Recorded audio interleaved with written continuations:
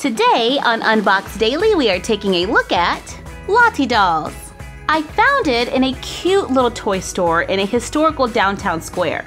This shop was so adorable. I mean, my eyes just got big as soon as I walked in the door. It was like this box, only in a human size scale. This doll cost $25, and I found an accessory pack for $12.50.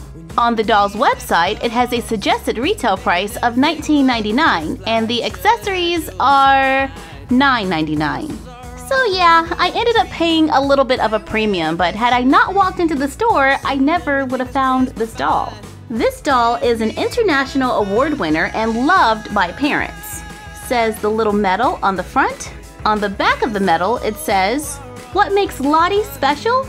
Lottie has a childlike body developed by British academics. She doesn't wear makeup, jewelry, or high heels. Best of all, she can stand on her own 2 feet. An invaluable skill for all girls big and small. Be bold, be brave, be you." This is the English country garden version for ages 3 and up. On the back of the box, there is an illustration of the doll, other items available. It says, "Spring has sprung and Branksea is full of bright, colorful flowers. The smell of freshly cut grass, the distant hum of bees buzzing, and the gentle flutter of butterflies across the meadows." Lottie loves to be outside and to enjoy a picnic in the garden, especially with her favorite strawberry fairy cakes. Let's get this doll out of the box and take a closer look.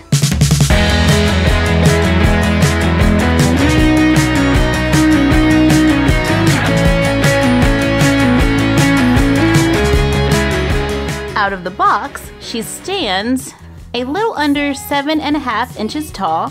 She has on a pink and green dress that velcros in the back.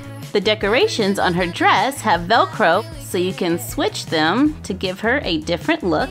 There is a real pocket in the front. She wears white socks with pink bows and red shoes.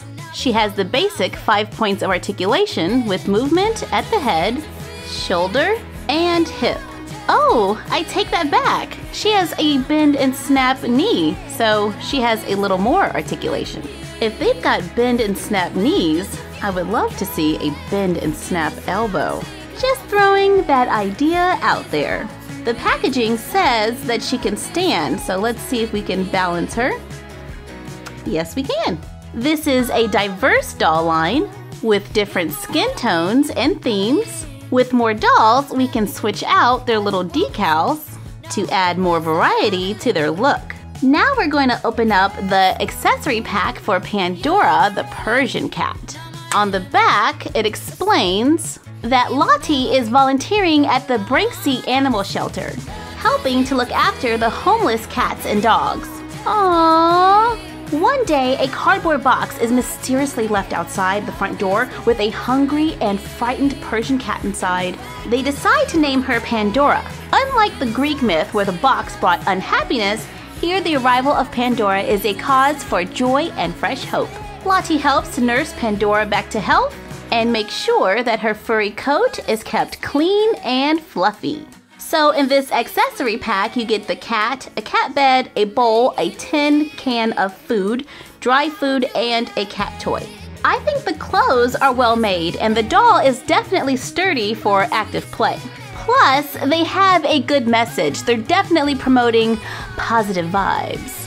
For a quick size comparison, they are taller than American Girl minis and shorter than Barbie's sister Stacy. It is always so much fun to take a look at new dolls, and we'll see you tomorrow for another Unbox Daily. And that's our collection for now.